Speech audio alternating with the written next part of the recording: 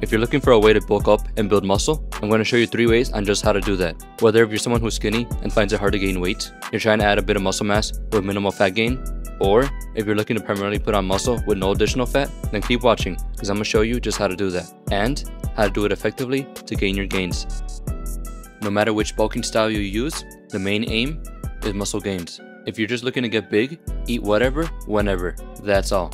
But if your main aim is muscle gains, then you're going to need 3 things to fuel muscle growth: protein, energy, and water. On top of that, you need time in the gym plus sleep. But no matter which bulking style you use, you need all 3. If you want to bulk effectively, you got to learn how many calories you need to maintain your current weight. Body weight times 15. This is your maintenance calories.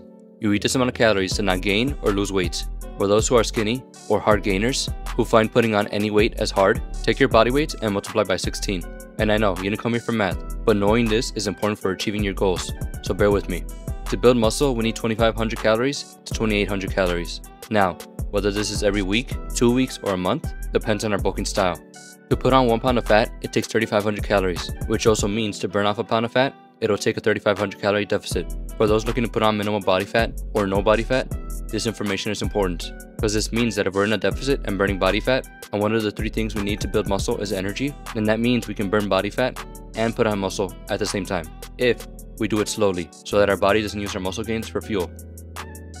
Now for my skinny friends, teenagers, or even beginners, we're going to start with your bulking style. 500 extra calories each gym day. If you weigh 160, your maintenance calories is 2,400. Add 500, and now your gym day calories is 2,900. Not only do you want additional calories for energy to pack on muscle mass, you also want protein. No matter which bulking style you do, you get in your protein. 1 gram per pound of your goal body weight. Goal body weight is 10 to 15 pounds heavier than you are right now. So, your protein intake is going to be 170 to 175 grams. And yes, that's going to be a lot. So you're going to need to spread out your calories throughout the day. Breakfast, lunch, and dinner. And 2 to 3 protein-rich snacks. The rest of the calories can be fats or carbs, up to you. But for the most part, try to aim for carbs. Now, it's going to be 500 extra calories for each workout day.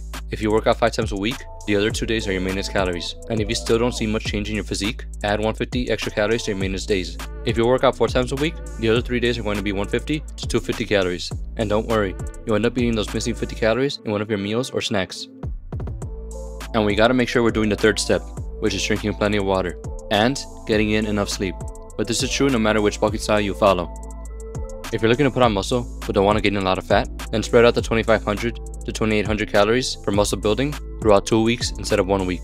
So instead of trying to put on 1 pound of muscle each week, it'll be 1 pound every 2 weeks, for a total potential of 2 pounds each month. But that doesn't mean you can't put on 3 pounds each month, because using this style, we're not only going to eat more, but eat less. And when we eat less, our body uses our fat for energy. And if there's energy, there's potential to grow muscle. The goal here is to eat extra calories on our gym day to fuel our muscle growth, and to eat less on our off days. This works whether you're working 3, 4, or 5 days a week. For 2,500 to 2,800 calories for muscle gains over 2 weeks, it's either going to be 1,250 or 1,400 calories each gym day. Just take a screenshot of this section and use the appropriate method for yourself. The math, it's already done for you. The only calculations you need to do is your maintenance calories, and adding and subtracting the appropriate calories based on your workout days a week. If you follow this style with enough protein, getting in plenty of energy, and a good amount of water, on top of putting time in the gym and getting proper sleep, you should pack on muscle mass while keeping fat gains minimal. Keep in mind that it's not just about eating enough or getting enough protein, but you need to go to the gym and give your muscles a reason to grow. And make sure that the time you spend in the gym isn't wasted. Make it count. This style is recommended not just for those who don't want to put on body fat, but for those who primarily want to focus on training, putting time in the gym, and gaining strength. But for the other styles, this is still true. But for this style, it's everything. What we're doing is maintaining our gains, while giving our body a proper stimulus in the gym to gain more. This style, it's MainGaining. For this bulking style, you don't need much math. Just get your maintenance calories for your current body weight, not your goal body weights. Whatever you weigh right now, that's the amount you're going to eat each day. And I know you're thinking, but I'm not getting in the 2,500 to 2,800 calories for muscle. You are. It's in your body fat. You're not in a deficit, but you are working hard in the gym. You're pushing yourself. You're getting stronger. Your body will still need more energy because you're burning energy. So, your body's going to go for your body fat. You're also getting in enough protein, 1 gram per pound of body weight. If you're someone who's 10% body fat or lower, this method probably doesn't work for you. If you're 15% body fat or somewhere around that range, this style, it works for you. This style is not for everyone, but it is one that anyone can do. But no matter which bulking style you use, you need to put time in the gym. But specifically with MainGaining, you definitely have to put time in the gym and give it your all. By doing this style, the muscle growth may be slow, but you don't have to go into calorie deficit because you're not putting on any body fat like the other styles.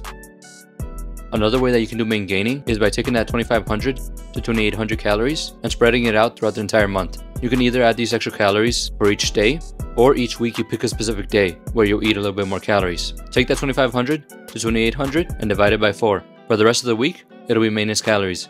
And remember, you're still building more muscle mass because you're working out, you're getting stronger, you're moving around, and you're burning body fat. And that body fat is fuel for our muscle gains. If you do end up spreading those calories throughout the entire month, it's only going to be an additional 30 to 40 calories, something that's not easy to plan for, which is why spreading out those calories 4 times throughout the month is far easier.